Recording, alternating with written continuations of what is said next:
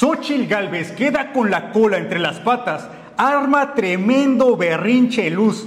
Tras en múltiples ocasiones retar a la doctora Claudia Sheinbaum a debatir porque supuestamente es una ingeniera bien preparada, ahora resulta que no aguantó los ingadazos, Luz.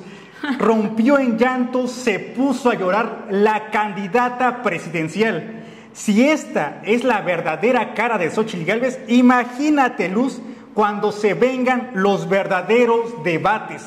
Simplemente no va a aguantar. Y esta es Xochitl Galvez, muy leona, muy sacalepunta, retando a la doctora Claudia Sheinbaum. A ver, Claudia, si ya te dieron permiso, te reto un debate este miércoles o jueves para hablar de seguridad, salud y corrupción. Estoy segura que a los mexicanos les encantaría y a mí también. Sin embargo, 3 doritos después, Xochitl Galvez no aguantaría los ingadazos en el Senado de la República Mexicanos.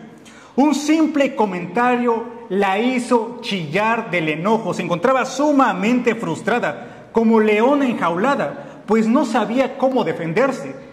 Estos son los argumentos, Luz, que presentará la futura presidenta de México en los debates presidenciales. Por cierto, aquí ya se ventiló mi vida privada y pues sí, a mucha honra.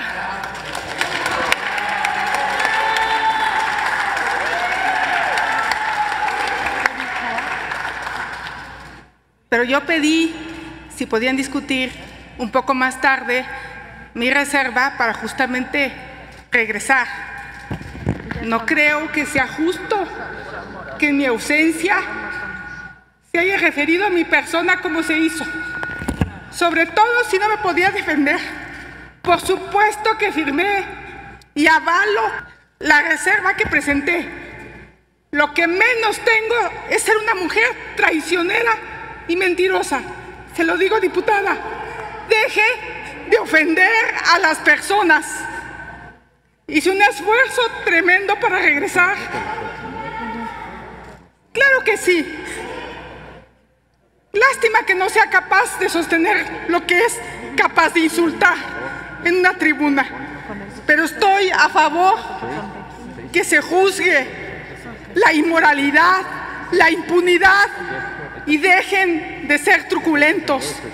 Respondámosles a los mexicanos como se debe. Juicio a Toledo, a quien quieran, no pasa nada. Si no estamos juzgando a nadie, simplemente quítenle el famoso fuero que tanto dijeron que se ha quitado. Yo aquí estoy. Entonces, podemos modificar. La You Have to Walk the Talk no aguantó un simple comentario. Luz, estos son los argumentos, el temple que va a presentarse en los debates presidenciales. Leo, acabamos de ser testigos de una escena dramática. Se queda atrás completamente La Rosa de Guadalupe, las telenovelas de Televisa, porque tenemos a una protagonista en primera línea de cómo se debe chillar en el Senado de la República. Y de verdad, como bien dices tú, qué vergüenza o qué vergonzoso para los panistas, para los priistas, para los perderistas que están detrás de Xochitl Galvez, que una mujer así la lanzaron para ser candidata presidencial y que, como bien dices, Leo, cuando vengan realmente los verdaderos conflictos de este país, ¿qué hará la señora Xochitl Galvez? No va a aguantar, mexicano, los guamazos que le va a meter la doctora Claudia Sheinbaum. Y por supuesto todos los mexicanos. Si aquí vemos que con una simple intervención la hicieron llorar, imagínate los guamazos que le van a caer en el primer debate presidencial, tras representar los intereses de los partidos más corruptos que históricamente hemos tenido. Pero esto no es todo, pues incluso los propios medios chayoteros, Luz, ya no la están viendo con Xochitl Galvez. El Reforma, con sus encuestas, que le da completamente la espalda a toda la oposición política. Y ahora, Letrinus, con Loret de Mola, en su cara, mexicanos, le comenta: tú no vas a ganar. Si hoy fueran las elecciones, la doctora Claudia sería quien te ganase. Muy buenas noches. Carlos, qué gusto saludarte a ti y a todo tu auditorio esta noche. Gracias. A ver, yo creo que esta entrevista podría ser de una sola pregunta. Voy a hacer más, pues ya se vino hasta acá, pero una sola pregunta que creo que es la que todo el mundo tiene en la mente. A ver, si la elección fuera hoy, Claudia sheinbaum ganaría y ganaría por paliza. Lo dicen prácticamente todas las encuestas, hasta las más optimistas hablan de una ventaja muy cómoda. ¿Cómo recuperar la esperanza? ¿Cómo hacer sentir a mucha gente que está viendo hoy este programa, que cree en Xochitl Galvez, que quiere que Xochitl Galvez gane, pero que voltea para todos lados y ve todas las señales, y todas las señales son de que Xochitl Galvez no va a ganar la elección del 24? Pues primero, faltan casi 6 meses. O sea, ¿quién gana una elección antes 6 meses? Nadie. ¿Qué dicen las encuestas? Que el 50% de los mexicanos no aprueba al presidente López Obrador. Hay un porcentaje que sí lo aprueba, que ella lo tiene. Ella ya no va a crecer más.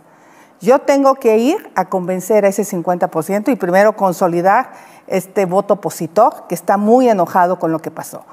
4 temas son los que yo detecto así, a donde estoy. Seguridad.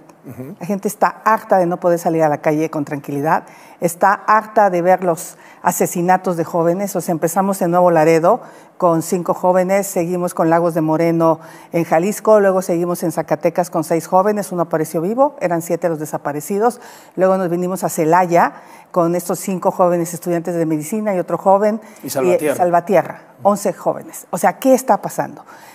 Los balazos están siendo para los jóvenes y los abrazos están siendo para los delincuentes. Esta fallida estrategia de seguridad tiene a la gente cansada. Segundo tema, el tema de la salud. Ya se cansó la gente de que no haya citas en el Seguro Social, que no haya medicamentos, que no haya atención médica, que se caigan los elevadores, que se mueran los pacientes en la recepción. Es un tema de verdad de cansancio. Tema 3, el campo.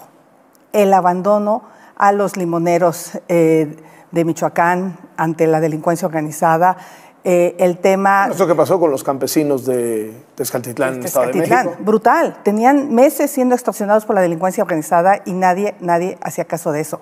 Pero lo mismo pasa en San Luis Potosí con los cañeros y lo mismo pasa ahora con las plagas que no atiende este gobierno porque el Senacica, que por cierto estaba por aquí, desapareció prácticamente. Tuvo un recorte de 3,000 millones de pesos el Senacica, que era el que veía la sanidad animal. Entonces, varios estados han perdido la certificación para exportar su carne, la tienen que vender muy barata en México, el campo está abandonado, la sequía está brutal. Seguridad, salud, campo y... educación. A raíz de la encuesta que hizo visible... ¿PISA? Sí, que la gente dijo, ¿cómo perdimos? Yo aquí hubo mexicanos una entrevista a modo, miren, qué inteligentes. Loret de Mola le dice en su cara que todas las encuestas arrojan que va a perder. Llueva, truene, relampaguee, se revuelque, haga circo, maroma y teatro, mexicanos, ella va a perder. Sí. Pero en su respuesta mete inteligentemente sus propuestas. Sí, pero yo abandono en seguridad, en campo, en educación, en salud. Mira, ¿qué? Sí. Para que vean, mexicanos, que estos medios nos hacen o nos podrían hacer creer que ya les entró o ya les camina el coco, pero que siguen al servicio de la oposición política. La compañera Luz me acaba de comentar que el mismo Ciro Gómez Leiva en un debate con Saldívar, así es, sale a defender a Xochitl Galvez. Xochitl Galvez. Siempre ha sido así, mexicanos. Es que estos tal parece que juegan de repente de un lado contrario y de repente del otro, pero no es así. El cobre los delata. Sin embargo, Leo, yo creo que con lo que nos quedamos en medio de esta entrevista es con esa sonrisa que se le desdibujó completamente a Xochitl Galvez cuando le dice Carlos Loret de Mola, dicen que en este momento Claudia sheinbaum te ganaría, y agrega, pero te ganaría por paliza. Y así va a ser, mexicanos, este 2 de junio, sin lugar a dudas, la doctora Claudia sheinbaum le va a dar una tremenda repasada a Xochitl Galvez y a toda este círculo de poder que ha operado o que opera actualmente detrás de esta mujer.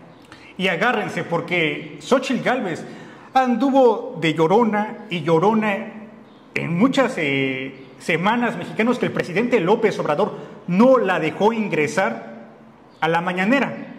Ahora ella misma le cierra las puertas al exgobernador Murat.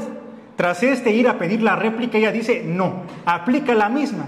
Y después, su doble moral o su doble cara, ¿dónde queda? Ella misma se quejaba que López Obrador no la dejó entrar y ella misma no le gusta que le repliquen. Que Murat vaya con Sheinbaum a darle en la mañanera de ella su conferencia, aquí no lo voy a dejar pasar.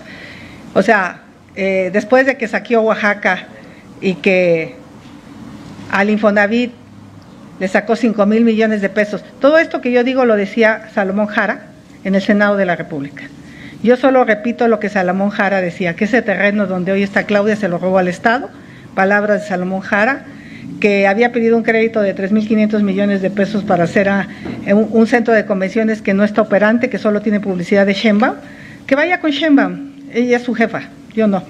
Perdón, nada más, consulta nada más, ¿qué medio es, perdón? Canal 11, gracias. Gracias. Bueno, es que Canal 11 y Sheinbaum Ariel son amigos, Ariel por eso Rodríguez. me mandaron el mensaje, porque los demás nadie sabíamos que estaba aquí Murat. No, está bien, no pasa nada. A ver, mexicanos, ¿a qué le tuvo miedo Xochitl Galvez? No que muy leona, pues, no que se la sabe de todas. Debió haber dejado pasar a Murat, a este exgobernador. Pero como toda una doble cara, sí es buena llorando cuando no la dejan ingresar a Palacio Nacional, pero ella misma aplica la que le aplican.